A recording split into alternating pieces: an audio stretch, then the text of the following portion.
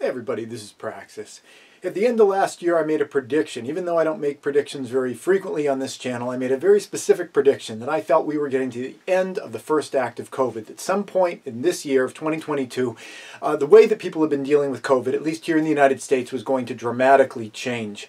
Well, I've been paying attention to the news, and it looks like that change is happening even sooner than I had anticipated. And because of the way in which that's happening, there's something super, super important that you and I need to think about doing right now.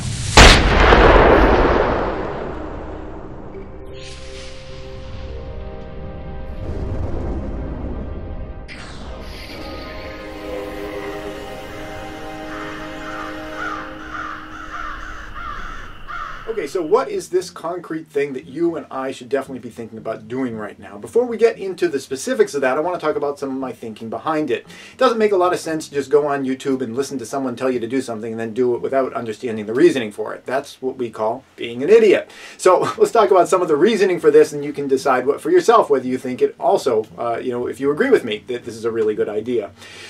To begin, let's go back to the end of last year. At the end of last year, here on this channel, I made a prediction. Now, I don't usually make predictions here on this channel. I'll talk about things that might happen or could happen. You know, in the field of emergency preparedness, there are things that are possible, and you kind of prepare for them whether you know that they're absolutely going to happen or not. But there is something coming up this year that we absolutely know is going to happen, or at least we presume it is going to happen, and we hope that it's going to happen, and that's the midterm elections here in the United States.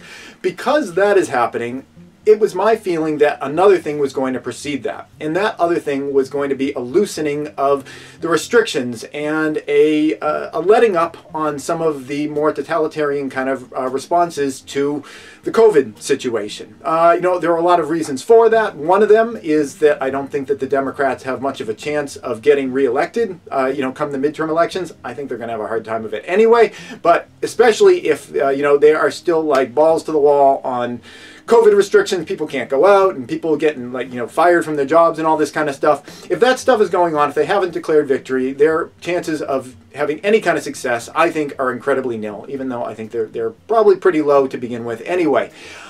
So because of that, combined with the fact that we were looking at the Omicron variant, I have even speculated on this channel, not, this isn't like prediction level, but speculated that Omicron is so much more mild and so spready that it almost seems like it was genetically engineered specifically to act as a way of mitigating COVID. It spreads to the population super easily. The symptoms generally are, super mild. That said, I'm sure people have died from it. That's just the way these things are. People die from colds and flus. Remember Jim Henson? He died of a regular cold that turned into pneumonia. So, people die from all sorts of things all the time. But, comparing apples to apples, much more mild, and because of that, it really gives the people in power the opportunity to say, look, we did it. It was the vaccines we forced you to get, or whatever. Who cares what they say is, the rationale for it. But there's a real moment at some point this year for, people in power to say, we did it, you're elected the right people, now we're giving you our freedoms back, because here in the United States we know that freedoms are gifted to us by government. They're not inalienable rights, they're not natural rights, they're gifted from government. If you're familiar with the founding documents here in the United States, I'm joking about that, I'm being sarcastic, yes. People got their talking points, and whatever, they'll be like, oh, look, the government gave us our freedoms back, we should re-elect them. That's I think going to be the hope. Now, it was my thinking that would happen kind of in the spring, going into the summer, probably late spring, early summer, somewhere around springtime is when I thought that we'd start seeing that happen. But it seems like it's happening even sooner than that. And because of some of the ways in which that is being dealt with, that is what has kind of got some alarm bells going off in my head in terms of kind of next things that we need to kind of be looking out for, and some things that you and I might want to get ready to, take care of for ourselves. Specifically, the reason that it's happening early, it would seem, is that there is a new study that's come out. It's on the CDC website. I'll try to put the link to it. YouTube seems like it likes killing links here on my channel because it's like, this is the misinformation channel. Right at the beginning, I was suggesting that masks were something that people should be doing when the CDC was saying that it's not airborne, don't worry. I was saying, I was pumping out that fear porn of misinformation saying people should actually mask. This is respiratory. You should be wearing masks for this. Notifications don't go out. I know links, hyperlinks that I put to websites, even when they're like the CDC, they get like blocked. So if it's down there, you can go to it, and if it's not, at the time of this recording, I don't know whether it's going to be blocked or not. Usually they get blocked. But I'll kind of give you the short version of it. If you look at the study, the summary of the study is that people should definitely get vaccinated, and even if you've had prior exposure, you should make sure that you get a booster shot. Those are very effective. But if you look at the data in the study, and specifically, there's a really wonderful chart at the bottom of the study, the data couldn't be more opposite of that. Because what the data says is that, yes, vaccines are pretty effective at bringing down your risk of hospitalization. Prior exposure, which gives you a degree of immunity, is even better than vaccines, even more effective than vaccines. And if you take people who have had prior exposure and give them a booster shot after that, the difference is essentially nothing. Again, if you look at the actual summary where they summarize it, which I think is as deep as reporters and journalists tend to go, it says the exact opposite of that. But it's only a matter of time before this data really starts getting out there, and the smorgasbord of money making off of vaccines, I think, is kind of starting to come to an end early. And I think because of that, the turnaround in terms of government's response to this is starting to turn early, because it's like they can only hold back the tide of reality for so long. The money to be made on this is starting to dwindle, so now it's you kind of concede reality at some point, and you move on from there. Dr. Fauci, whom I do have a degree of respect for, I think that he is maybe not managed COVID the best way that it possibly could have been managed, but he's seeing things from a certain perspective. I don't think that his intents are as nefarious as many people kind of attribute to him. I think that it's just sort of like if you're a hammer, everything looks like a nail. I think it's that kind of situation, and it is what it is. But recently he was speaking to the world, and I think he understands that the hyper-focus on COVID is about to collapse. And, while himself and other people like him have been in the spotlight for a while, that spotlight is about to start diminishing. The microphone is about to be taken out of their hands. I think he's smart enough, he recognized the writing on the wall, and he's begun to pivot. And this is the thing that this video is about. To what are they pivoting? And what are the ramifications of that to you or to me? Well, the thing to which he was pivoting was antibiotic-resistant bacteria. They're talking about how, the danger of COVID is starting to subside, for whatever rationale you want to, give to that, whether you want to say it's all because we just kept pumping vaccines into people, or it's because Omicron came out and it made everybody immune anyway, whatever kind of rationale you want to put behind it. The reality is that the danger of COVID is diminishing. And, while they still have the mic in their hand, again, I don't think that he's like this nefarious devil creature that is, out to, enslave us all. I think that he's trying to do his honest best with things. And antibiotic-resistant bacteria is a real problem. And while he still has the microphone, he wants to try to start addressing that. That's good. That is good, because antibiotics are a wonderful asset that we've had. They've turned bubonic plague, the Black Death, in Europe, which killed, what was that, like, I think 2 out of 3 people that got that ended up dying from it. 66% death rate as opposed to like 1% with COVID. A real terrifying pandemic kind of disease. Antibiotics have taken that and turned it into, like, if you get it, you just pop some antibiotics. Now, that said, there are actually some antibiotic-resistant strains of plague that are starting to circulate, and that's part of the problem. So it's a real thing that we need to be thinking about, because antibiotics have taken our world and just made it so much better. So it's something we should definitely be thinking about.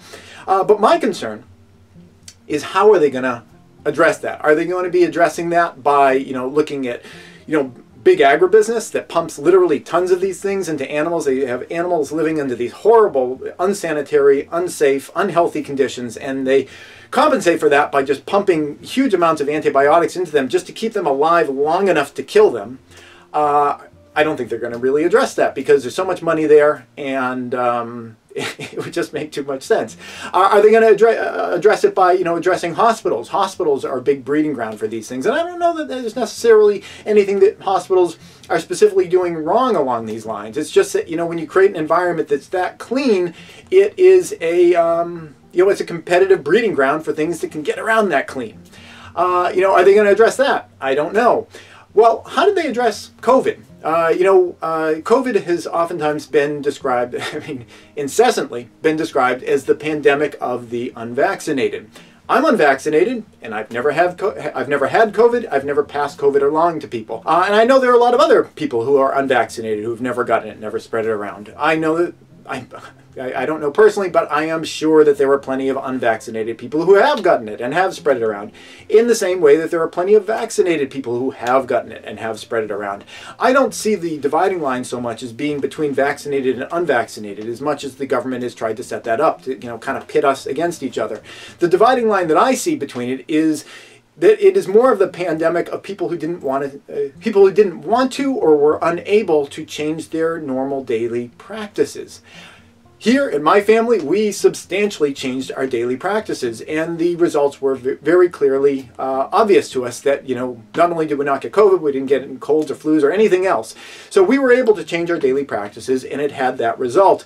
For people that just kind of went about their lives as usual, like, they got vaccinated and now it's like I'm clear to do whatever I want. Those people were kind of, they were spreading it around. So, there were plenty of people that were spreading it around that were vaccinated. There were plenty of people that were spreading around that were unvaccinated. But the real difference was the people, that were able to change or willing to change their daily lifestyle practices. So from my perspective, it was more of a pandemic of people who were addicted to, living their lives the way that they normally live their lives. But that's not the way a lot of people saw it. That's certainly not the way the government painted it. The government painted it as the pandemic of the unvaccinated, the marginalized, the small group.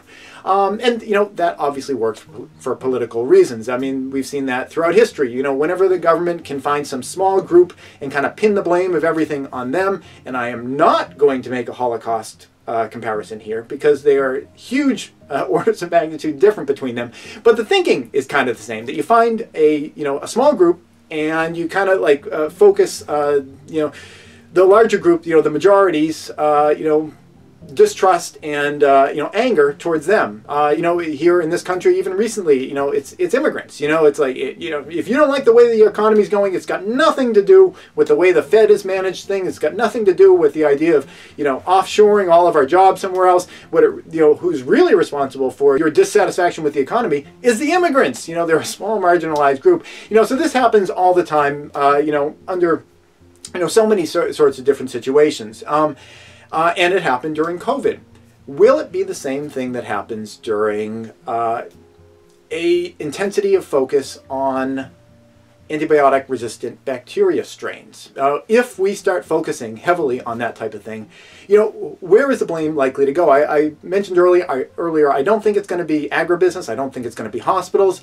I think it might be people that are like us, preppers, that, use things like fish antibiotics or, get our own access to antibiotics for, treating ourselves. If you've watched my channel for a while, you probably know that I've done a couple of videos on, specifically aquarium antibiotics. I've used them on a number of occasions very effectively. I understand and appreciate the risks of not using antibiotics effectively. And I'm sure that there are a lot of people that buy their own fish antibiotics and don't use them effectively, in the same way that there are a lot of people that get prescribed antibiotics from their doctor and they go to the pharmacy and they take them for a while and then they feel better and like, I feel better. There's no reason for me to keep, taking these antibiotics, which is exactly the way that you breed antibiotic-resistant strains of bacteria. So again, I think that this is a big problem, but it's going to be dealt with in kind of a simplistic sort of way, in the same way that COVID was. Again, that is if people are able to, get people really focused on this. So what does that mean for us? If people like us that, might be interested in, having a store of antibiotics for, if there ever was an emergency situation and you can't get to the pharmacy or there are shortages. I mean, who could ever imagine there'd be shortages? Certainly not me. I mean, that just seems like something out of science fiction. There would never be any kind of shortages here in our culture. But, for people like us that are concerned about that, and we, might acquire these things, are we going to be the scapegoat of all of this, and what might happen because of that? Well, what I think might happen because of that is some of these access points that we have for getting antibiotics might start to dry up. I've gotten fish antibiotics in the past, bird antibiotics in the past. Again, I've used them. I've had one case of cellulitis when I scraped up my leg and there was a one day I didn't bring my EDC pack with my med bag in it, so I got cellulitis in my leg, and the antibiotic was like a miracle. You know, it's like if you have an issue where an antibiotic is needed, ain't nothing else going to do for that. I mean, you know, I guess there are some like holistic sort of food-based things you can do to like maybe better your chances, but you know, when you need an antibiotic, you need an antibiotic.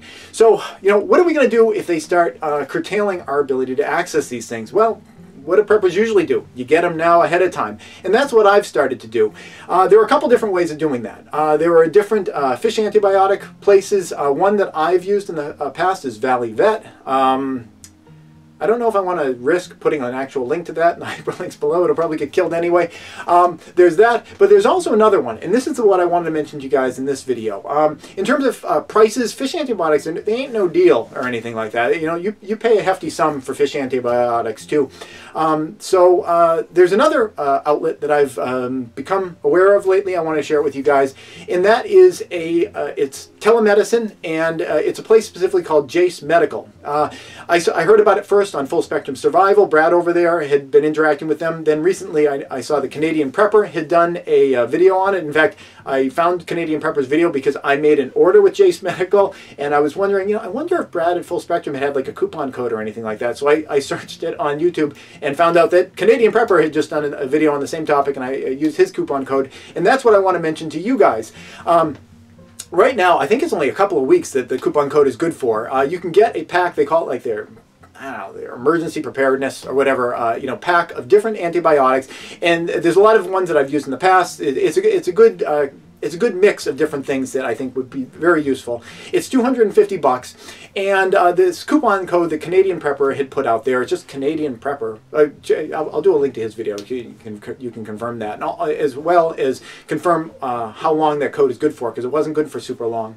It gives you $20 off of the $250 purchase. $250 is a lot, but again, like I said, if you have a situation where you need antibiotics, ain't nothing else gonna do for that. So it's a really great asset you can have in your pantry. I would keep it in a cool, dry place because if kept properly, a lot of antibiotics, they list a shelf life of a couple of years, but there have been many studies. I've been working on compiling a kind of a booklet that would have a lot of this information. There have been many studies, you know, financed by the United States government, who buys a lot of medicine and had been throwing a lot of it out when it kind of reaches shelf life. And they decided to use soldiers as guinea pigs. Ain't nobody ever heard of that before. And, you know, through this study, they were able to determine that a lot of these antibiotics have a lot of efficacy, you know, well, like decades past their expiration date. Some of them don't, so you got to be careful about it. You got to do your research on it. But you know, if you are to store antibiotics, you keep them in a cool, dry place. They can last, you know, they can last for a while, depending on which ones you're talking about. So this is what I'm talking about in this video. Is you might want to try to get those antibiotics sooner than later, because those doors may close. I don't know that they're going to close. This is not a prediction like I made, you know, at the end of last year, where you know, I was suggesting that what's happening right now I felt was going to happen. It's not a prediction. It may not happen. You know, the public spotlight might move on to something else, and everybody just forgets about antibiotic-resistant bacteria. I think that that's fairly likely, as a matter of fact, because people don't tend to want to deal with problems until they are absolutely unavoidable, that you can't possibly ignore them. I think people can probably ignore antibiotic-resistant bacteria for, you know, a while longer here. So I don't know that you know, this is immediately going to bite, but it's probably going to bite at some point. And just having antibiotics in your house for any kind of a situation, it's a good thing anyway. So even if the door is not just about to close, you know, why not get them anyway? You know, just think about being in that situation where you have a family member and they clearly have some kind of bacterial infection, and, you know, to be absolutely powerless to help them in an emergency situation, that's going to be an awful feeling. And the peace of mind that you can create for yourself by having that prep of having some antibiotics in your pantry, I think that's worth $250, personally. So now that you have all the backstory on it, you can make a decision about whether you think that that is good advice or not. That's it. Thanks for watching. This episode has been brought to you in part by Prescott Caliber Club and Jeske Defense Strategies. Prescott Caliber Club is a federally licensed firearm manufacturer and retail store specializing in firearms, survival gear, and producing great online content. If you want to thank them for supporting this channel, go check them out at PrescottCalClub.com. Please subscribe and tune in every Friday at 4:30 New York time for a new video. And if you'd like to support this channel, you can do so both through Patreon or PayPal.